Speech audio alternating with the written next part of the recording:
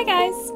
As you might have seen, I created my first short film using Unreal Engine, and I thought I'd take this time just to reflect on how that process was, what I learnt during my time making the cinematic, and what I would do differently now, because there is a lot that I would do differently now. For those of you who might not be aware, Unreal Engine is a games engine. It's made by Epic Games, who also made Fortnite, which also uses Unreal Engine. However, it's becoming increasingly more popular to see game engines be used in the film space as well, which extremely excites me. If you've been following me for a while, you know that I have been in this weird middle ground between loving film and loving game development, and now that it's coming together, it's extremely exciting. One of the most coolest ways that I've seen it used in a film scenario is with The Mandalorian, and they made real-time rendered 3D scenes using these gigantic LED screens so that the actors could act within small spaces, but really think that they were on like Tatooine or something like that. The 3D scenes could even move due to the camera angles or how the actors were moving and responding to the environment, and it just blew my mind. You can watch a whole documentary on Disney+, but what did I learn while making my cinematic? I certainly did not make anything as grand as what The Mandalorian has done, no. But I made something cool and I'm proud of it. If you haven't seen it already, watch Forgive Me Now, my horror short film, because there will be spoilers ahead.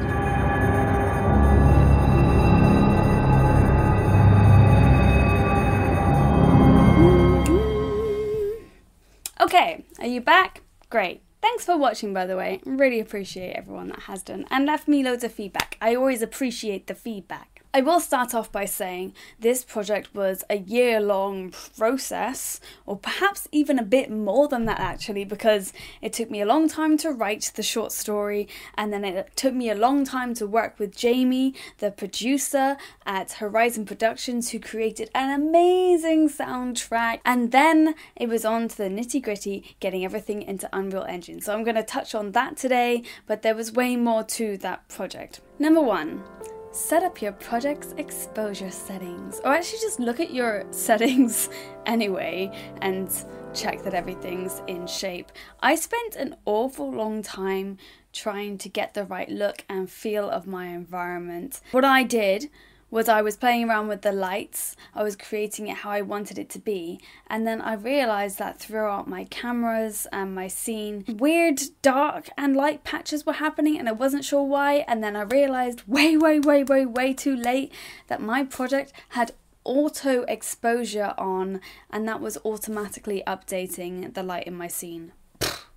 Derp. All you have to do is go to the project settings, look for auto exposure, click it off, and then reboot your project and you're good to go. When you're making a cinematic, it's best to just make as many things manual as possible, because you don't have to worry about a player going in and interacting with the world and the world having to adapt to that. You have full control over what the viewer is going to see, so you want to make sure that it looks exactly how you want it to look.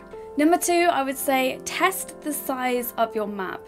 As you're making your environment in a level, you're dragging and dropping in your 3D models, you're placing everything together, making sure it looks good, you've probably got your skybox. Don't do what I did. Don't get to the end of that process where you're pretty happy with the placement of all of your assets and your models, and then bring in your point lights, your spotlights, your rect lights, and your particle systems, and realise that your level is far too big for the lights to even register. It was crazy. I put it on its largest size and brightness and I saw no light. And then I realised it's because my scene was huge and the lights just could not compensate for that. So I did manage to find a workaround. All you have to do is create an empty actor, put it into your scene, go into your world outliner, and then attach everything in your level to this empty actor, and then you can just change the scale of that. But it's still not great. Don't make the same mistake that I did. But that is your workaround if you do, so it's not a big deal. Number 3, use ASICs from ASICs. Number 3, use assets from the marketplace. I cannot say this enough as a solo developer. You cannot do everything by yourself, and you should not expect yourself to either. If you can do that, then you are a genius, and I don't know where you find the time, but you do you, boo.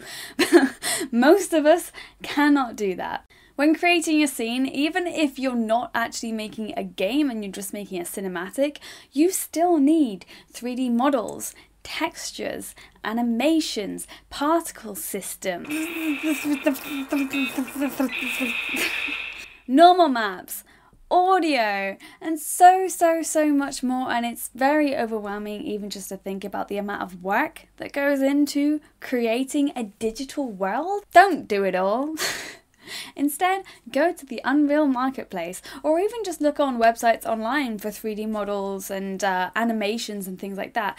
You can buy them. There are some that you can use for free, and you just have to credit them. Unreal Marketplace has free and paid for assets that you can use, and they also showcase free packs every month. I would like to give a massive shout out right now to Chameleon, which is a post-processing pack. And no, we are not sponsored by them, but they are so freaking cool. It took me so long to find an art style that I liked, because I wanted to have this weird art style that was kind of brushstrokey, kind of reminded me of reading a book. Yeah, so as you get closer, you can see the detail. As you get further away, things start to get more paint-like, which I quite like. I found Chameleon, and it gives you so many options for how you would like your scene to look. It has styles from a cartoonistic style to more kind of grungy, worn down styles for, say, a horror game. And they even have camera effects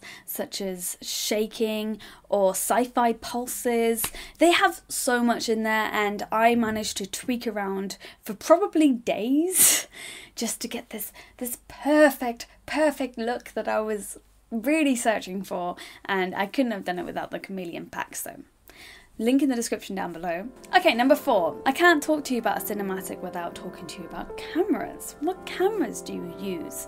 Well, I used all Cine actor cameras. Is that what they're called? Cine camera actors? Basically the same thing. So these cameras give you a little bit more control over what it's doing, mainly over the focus, so where you want it to be focused. You can also have tracking on it, so you can actually have it look at an actor and stay looking at that actor. So even if you're moving it manually, it will still be tracking, looking at a certain point that you've told it to look at, which is pretty cool, pretty useful. I actually didn't do that in this movie, short film, whatever the hell it is, throwaway piece of work, but because I wanted more control, I guess, I never really needed it to look at a certain point. But I can imagine it would be very useful, especially in games. See, if you have a kind of cutscene where you're talking to another character and you want the camera to show both the player and the character they're talking to, but you don't want to manually handcraft those scenes, you can just run a piece of script that makes the camera look at each of the characters. That would be really useful. And when you are arranging your camera's focus, there is a draw debug plane, which is basically a purple plane that shows you the exact point in which you are focusing on. And that's extremely useful. I was doing this all on a laptop. Oh, that's my chair. My laptop is behind there.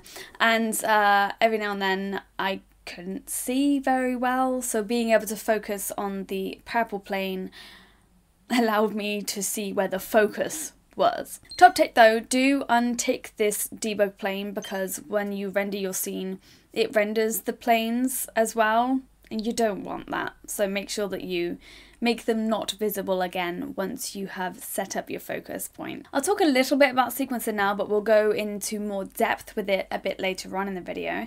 But to add these cameras to your sequencer, you can set it up under cinematics in the toolbar. There'll be a little plus icon next to the very top timeline, and then you can bind your existing camera to that. You'll then have access to that camera within the sequencer itself, and you'll be able to track things such as its location, which you will definitely be wanting to do, One thing that I would also note is that it doesn't automatically update your camera if you move it in Editor. It's very annoying. What you have to do is go to the point in your sequencer where you want to be, move the camera where you want it to be, then go back to sequencer and make sure that you click on your keyframes to store that location. So many times I would move my camera, expect it to auto create the keyframes, and it doesn't, and then I move again and I've lost it. It's very annoying. To view the sequencer timeline in real time, you can click the little camera icon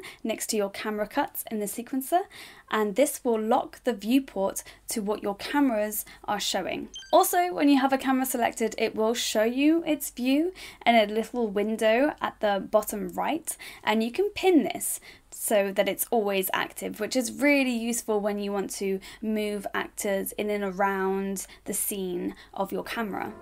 Number 5, my bright idea to include video. So I'm not much of a 3D modeler, as I haven't done it in a very long time, and I have actually never done a 3D animation before, so I couldn't rely on these skills to create motion or emotion in my scene. So instead I thought, well, what am I good at? Making videos? So I figured I would put videos into my scene. And this opened up a lot more possibilities, but also led to many problems. Okay, so I'm going to try and walk you through my thought process behind this and also how I inserted the videos into my project, but a lot of it was trial and error, so I'm sorry if it's a bit rambly. Firstly, I needed a way to have one cohesive blueprint that would output multiple videos at certain points within the video render, because the idea of having multiple videos just running on a loop while my poor little computer tried to render an almost half an hour cinematic really made me feel uneasy. So I thought if I could just have one actor that would change what video it was showing and perhaps have multiple instances of that, then that would be more performant. I thought, she says. So even just the process of putting a video into your level is a little bit lengthy. You need a file media source and then a media player and then a media texture. Basically, the media source is fed into the media player, which is then fed into the media texture, which is then used to create a media material. Wow! So many things just for one media output. It's crazy. I also decided to create a media playlist to have my wonderful idea of one actor playing multiple videos, because it could be ran through the same playlist. And then the playlist would point to my media player. So instead of my media player only playing one video, it would play this whole playlist. A bug that I found though in doing this is that every time I opened up my scene, I realized that I was losing reference to the videos and I couldn't actually see them in the editor. And this is because the media player, every time it was closed, had actually lost reference to the file source, or in my case, the media playlist. So I couldn't see that preview, but every time I reopened it and I double clicked to re-establish it with the playlist, then boom, everything in my scene using that media texture that was ran from that media player showed the wonderful video again. Oh gosh, I hope this isn't too crazy, and just, I hope it's making sense. I had major issues with frame rate. For some reason, my videos were playing far too fast. I googled this and found out I am certainly not the only person that gets this problem. Apparently it's okay in game, it's just that when you try to render out a cinematic video, the camera renders a lot slower than what the video plays. So when it shows back the video, it's not how you expect it to look, because even when you play in editor, the videos play at the correct speed, but when you render out a cinematic and watch it back, your videos are like double the speed that you expected them to be. Very annoying. The workaround I found online was that I had to make my videos into a series of images and play them like that, which I am not going to do because I think my laptop would explode and the project would be huge. So instead, I just exported slow motion versions of the video and used those instead, and they came out looking kind of normal-ish speed. Some people in the comments of the video actually noticed the speed. So I created a blueprint actor which only held a plane, and this plane had a material of the video material that linked to my media playlist. Even this didn't work how I expected it to. I had made functions that would trigger different videos to play and then to loop. And this was working fine, but I expected that if I had multiple of these blueprint actors, let's call them plane 1 and plane 2, 2 planes that should play videos, and I expected that if I ran functions on plane 2 and not on plane 1, that plane 2 would show a different video and plane 1 would stay at its default video. That was not the case because the media player seems to only have one render output. So if you have multiple instances of that same blueprint, using that same media material that then relays back to that media player, which relays back to that media playlist, there's only going to be one output. So what happens if you change one video on plane 2 and not on plane 1? The video changes on both the planes. I feel like I explained that really badly. Basically, there's one render output, okay guys? But that's okay, because luckily I'm making a cinematic and you're not going to see 2 planes in the same scene. In summary, after all of this, I had my blueprint, I had my plane with my media material, and I had my functions set up to change the videos, and these were going to be called from sequencer itself. More on that later. Number 6.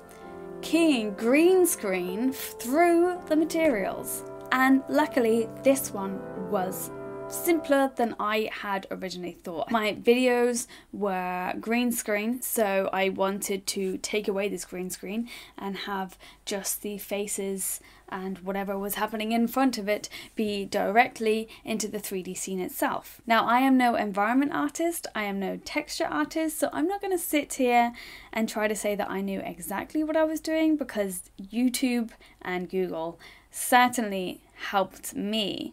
But I will put on the screen what I did to make this material. Once I had created this material, I could then create material instances and tweak the values that I have put here, like the edge offset and the color gain and things like that. This meant that I could better key each individual video if I needed to do so. Number 7, using Sprite Animations. This was really fun. I decided to use hand-drawn sprites to give the storybook feel and bring that to life a little bit more. So I actually used rotoscope animation. I created these sprites in Photoshop, and all I did for this was import the video frames to layers of the videos I had taken for different movements, and then every 6 frames or so I'd create a new layer that was a PNG, and I could just trace over the top of the movement that I wanted to create as a drawn sprite. Then I could remove the video layers,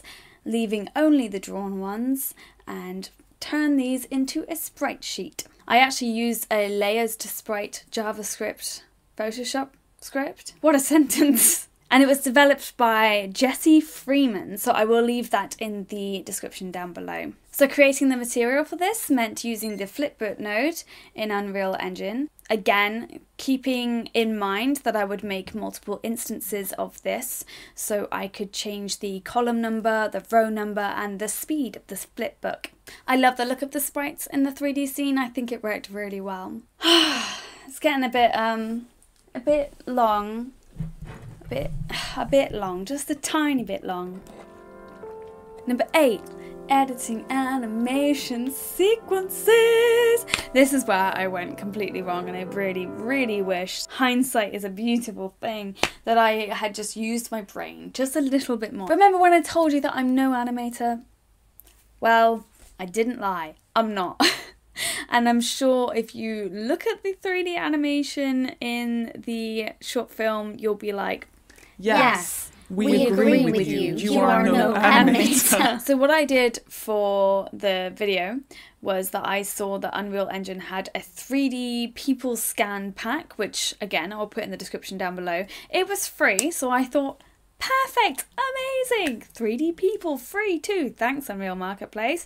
And they came with ready-made animations to use with these 3D models. Unfortunately, the animations didn't really work for the kind of horror vibe I was going for, so I decided to tweak them, because how hard could animation be, right? I opened up the animation sequence for these 3D models and I pressed the big plus key, and all I did was look for the different bones that I wanted to change, move them manually, rotate them around a bit, using the timeline as well, and then key in the new positions for them. Even if it ends up not looking like the best animation in the world, because hey ho, I'm not an animator, it'll look kind of creepy. I mean, if I saw that guy walking towards me like this, I think I'd be kind of scared, don't you? In hindsight, I would have actually gone to the website where I got the 3D people pack from, realised that I could have gotten an FBX version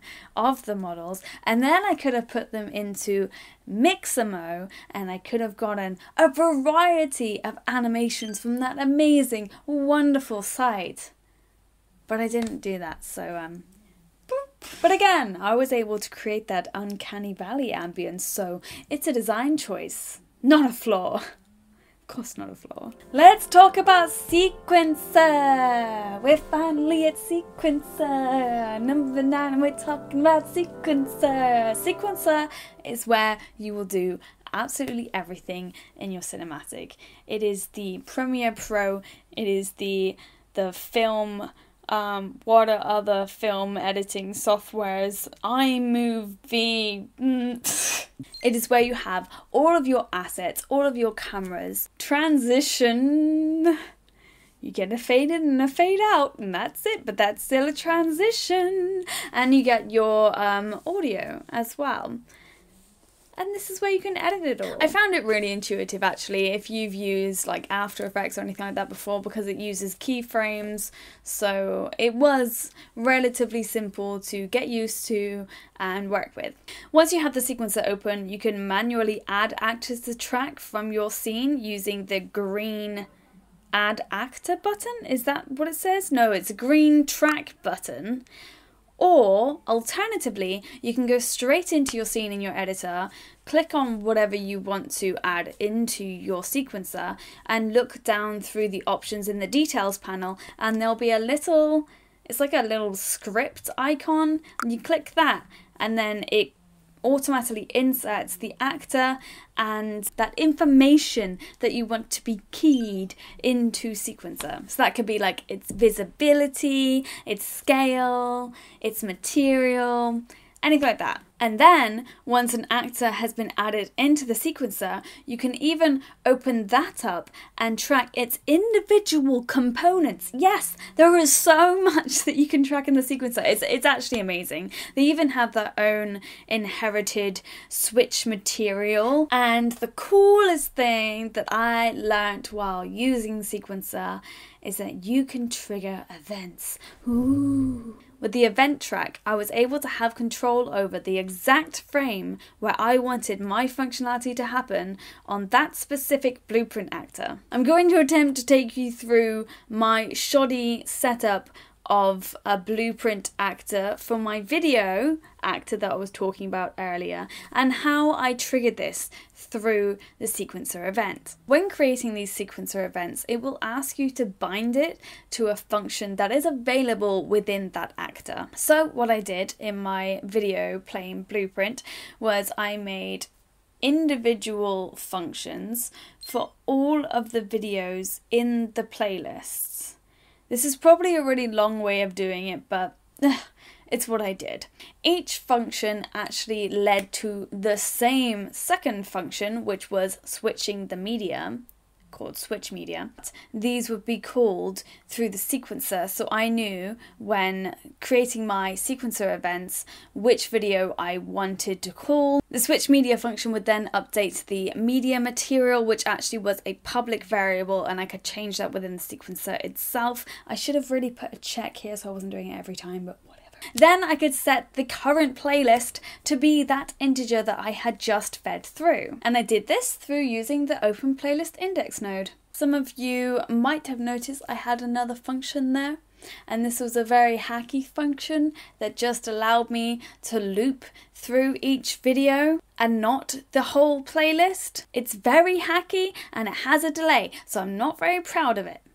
But I had to put it in there. All it does is just binds to the end of the video that plays and then does a little delay so it makes sure not to start playing the next video, and then it replays the whole thing again. Don't look at it, it's not my finest piece of work. Okay, so when you start using sequencer events, you want to make sure that they're actually working right. You want to make sure they're getting called and that your blueprints are running okay, or your code if you're a programmer. You can't do this in editor, you need to run it to actually see that everything is firing. To do this is really simple. All you need to do is make sure that your sequencer plays on begin play. When you press play on the game, what will play is going to be the sequencer that you have just set up. So you can open your level blueprint and create a variable that points to the sequencer that you have just created, and then create a level sequence player and feed that in there and then play. Give me a call if you want me to teach blueprints. And finally, here are my export settings. I thought you might want to see them. It took me a little tinkering just to understand what the export settings were all about and which ones would work best for me. I really implore you to please make some test renders first, and while you do this you can use compression. That will really speed up the process. When using compression, 0 will be the highest compression and lowest quality, and 100 will be the highest quality and lowest compression. And what I actually really love about these export settings is right down the very bottom under the animation tab, you can actually have warm-up frames and delays even before the warm-up. This allows some time just to run any particles that you might have in your scene, any animations to start playing, just so that as soon as your camera starts to record, it's going to get your level in the best way possible. And a sneaky 11. Yeah, you thought we were at the end, but we weren't, and I also thought I was at the end, and I definitely was not. I actually tidied up a lot of this in Premiere Pro. This is mainly because of the lack of transitions available, and I felt it made it look less professional. Hard cuts are great, don't get me wrong, but sometimes it's nice to have some differences in transitions and also titles as well. This also allowed me to not have to render out the audio with my video, which saved my render time a lot doing it out of Unreal Engine, and it already took quite a few hours. But after that was all done, it was all done and it was out and put up on YouTube and out for you guys to watch and for me to ponder over. So quickly, what would I change for next time? Well, what I did was very much experimental. In this first cinematic, I kind of went overboard with the amount of things that Unreal Engine was giving me to play with, which is a lot of things, and I totally lost my vision. I was talking to you a bit earlier about how I wanted it to be like a storybook and have storybook feels and kind of painted vibes, and I really agree with my choice on using Sprite Animation, but I don't understand why I couldn't just stick to that. Why did I have to do that with the videos, with some 3D animation? I think it would have been a lot more unique and a lot more stylized if I had picked one and stuck to it. Also, having a storyboard just helps anyway. It helps to set up the shots, set up the camera the camera angles that you might want, the types of scenes that you are going to create. I was doing everything on the fly.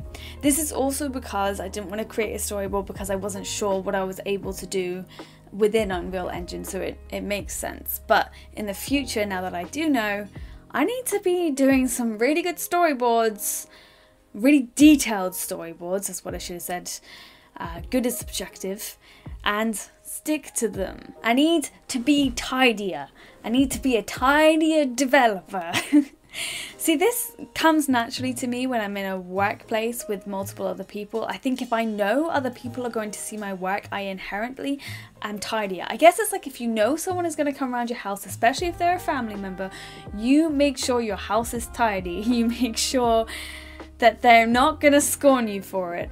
But when you're working on your own stuff, your own personal projects, or if you have your house to yourself, hey, in lockdown, no one's coming over, you might let things slide a little bit and get a little bit messy. And I definitely did that with this project, and I wish that I didn't. At first, you do everything quickly and you think, oh, not having a naming convention won't really matter in the long run. This is only going to be a short project anyway, she says. And then a year later, you're going to be confused and be like, where did I put this again? And I'm pretty sure I've already made an actor like this before. And it causes more headaches than it's worth. Use folders and group actors within the world outliner. Create a clean and understandable folder structure. Create naming conventions. All of the good stuff. All of the good stuff. And finally, it has really shown me that I need to upgrade from a laptop to a proper PC. So you'll be happy to hear that I have finally bought myself all the parts I need to put together a PC. Unfortunately, I am waiting. Oh wait, shall I find out which graphics card I'm getting? Unfortunately, I am still waiting on my graphics card, which is a GeForce RTX 3070. I still don't really know much about hardware. I just rely on my friends that do. And it's not going to come for a while because I am number 215 in the queue.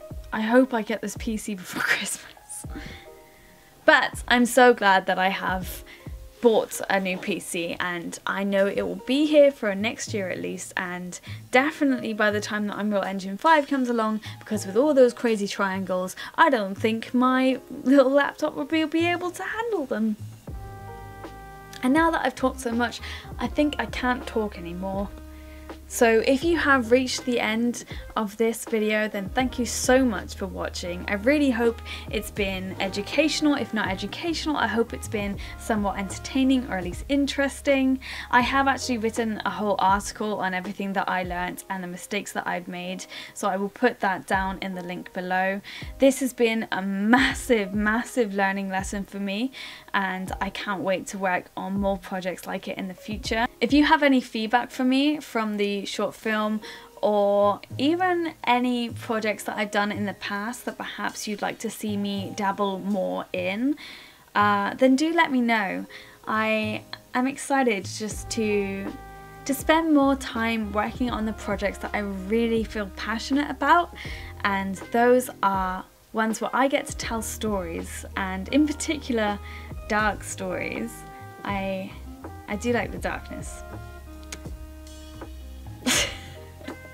Thanks again for watching, really appreciate you being here as always. Also, you can catch me every Thursday at around 9 PM GMT where I live stream on the channel. So I hope to see you there. Have a lovely day or evening. Bye.